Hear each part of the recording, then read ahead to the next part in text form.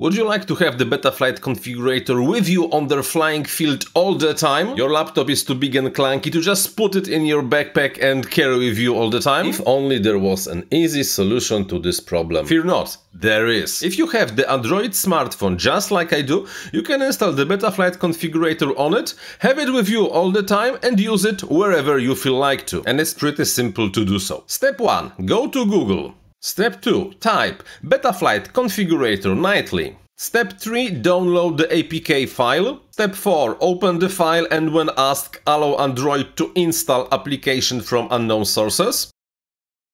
Step 5. Open the Betaflight Configurator on your smartphone. Step 6.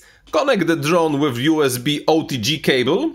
Step 7. You are done. Everything is there. You have a full-blown Betaflight Configurator installed on your Android smartphone. And when I say a full-blown Betaflight Configurator, I do mean this is a full-blown Betaflight Configurator because everything is there. PID tuning, CLI, modes, receiver, configuration, every single tab that is available and every single function that is available in the desktop version of the Betaflight Configurator right now is with you on your smartphone. The only problem I can find is that, well, you have to do all those steps. It would be so much cooler if the application was available in the Play Store, right? My name is Paweł Spychalski, thank you very much for watching and until the next one. Bye bye!